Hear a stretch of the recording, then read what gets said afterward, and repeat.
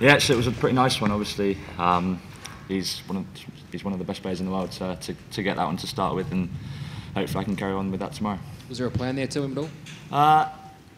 There was to go straight at him. We felt like we could just keep him quiet doing that, and then just one went through him a little bit quicker and just sort of beat him for a little bit of pace and sort of just went onto the stumps. I don't really remember too much of it. Have you been having a bit of a pop again?